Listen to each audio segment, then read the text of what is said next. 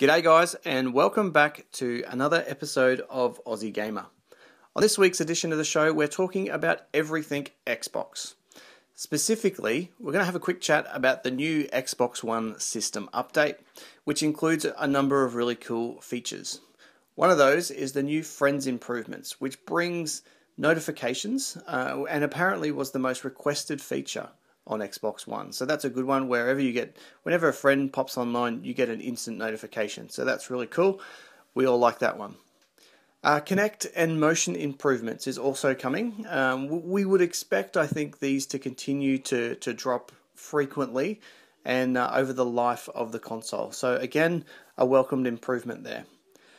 Another cool feature is the improved game DVR quality. So if you're like me and love to upload your videos to YouTube, then the higher the quality, the better.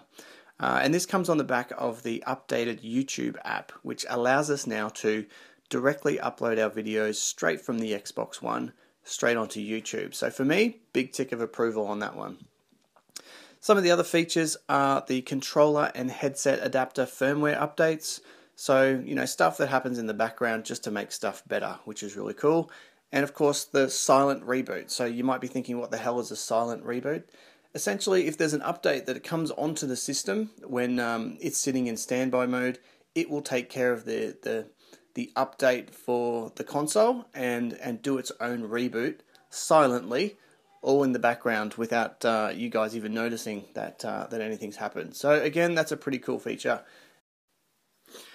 Alright, up next is something that everybody should have heard about by now, is the new Titanfall Expedition DLC, which is dropping in May. Now, if you haven't already seen our Titanfall DLC video, there's a link below, and there'll also be a link at the end of this video, which explains exactly what the DLC is in a little bit more detail. But to give you a quick summary, it's essentially 3 new maps. Swampland, which is a greenish kind of rainforesty environment, with lots of trees, and they've replaced the zip lines with vines. So again, they're mixing it up a little bit, which sounds really cool. There's also Runoff, which is I guess a world with a lot of water. So it's kind of an extension of the swampland environment, but there's lots of pipes. There's lots of water. So that could be interesting to see how they mix that up with Titanfall. And the one I'm most looking forward to is War Games, which is a kind of been described as a pilot training ground, so can't wait to check those out. They should all be really cool.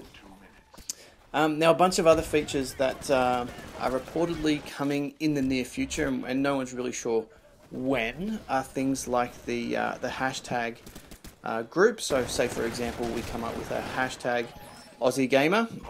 Anyone who puts in that hashtag when searching for games over Titanfall will automatically be grouped with other people who are using the same hashtag. So that then groups us together and we can play together as a group. So I think that's a really cool feature, and it's something that's a little bit innovative. So I really welcome that one in particular.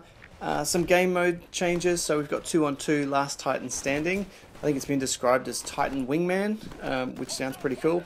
As well as some customization updates. So, Titan decals or maybe some mods other than just what we've currently got in the game. So that's really welcome, and I think Titanfall is one of those games that I know I certainly can't put down at the moment. So I'm sure it'll just add a tremendous amount of more playability to the game. I also want to give a quick shout out to Vince Zampella. Vince sent us a note on Twitter just the other day, but one of the things I saw during the week was Vince explaining how Titanfall is really taking advantage of the cloud. Now there's a lot of talk over whether the cloud was or wasn't hyped, but you can see in the video, and there will be a link below, that that they are really taking advantage of the cloud and developing the game to make it better. And I think it's something that this is only the start of what the cloud can do, and I think as we evolve throughout this generation, we'll see even more uses that will, I think, justify its existence. So check out the video with Vince down below, and be interesting to see how it evolves from here. Alright, a couple of the other things that I really want to talk about today include the potential future update of DX12 coming to Xbox One. The really cool thing about this is it has the ability to use multiple CPU cores, which obviously affects and improves performance for the Xbox One. So as soon as we get more information and more details on that, we'll come back and obviously update you guys. So stay tuned for more. Forza Motorsport 5, the free Long Beach Circuit DLC track is available now, so go and download it if you've got Forza Motorsport 5. Obviously there was a bit of controversy about Forza, the fact that it didn't have a lot of maps when it was released, so I think it's really welcome that not only are we getting new tracks, or a new track I should say, but we're getting it for free, so that's obviously a very welcomed inclusion. One of the other rumours that kind of hit my desk last night or early this morning was that The Amazing Spider-Man 2 has been cancelled on Xbox One. So I don't know if that's true or not at this stage, or if it's just been delayed. But obviously as the console war heats up, we know Sony are definitely in bed with the Spider-Man franchise. They've been that way for ages now. Whether they're turning up the dial and making sure that some of their properties remain exclusive to the PlayStation, time will tell.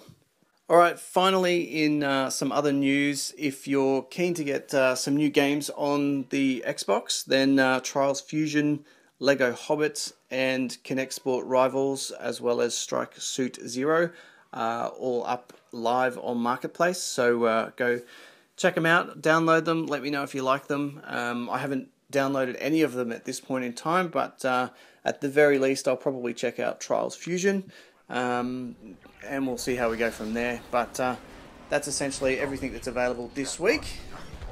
Alright, coming up in our next video, which should be out in the next day or two, we're going to have a look at a lot of those sort of cross-platform games that are coming or rumoured to be coming in the near future to Xbox One and the PS4. So things like GTA 5.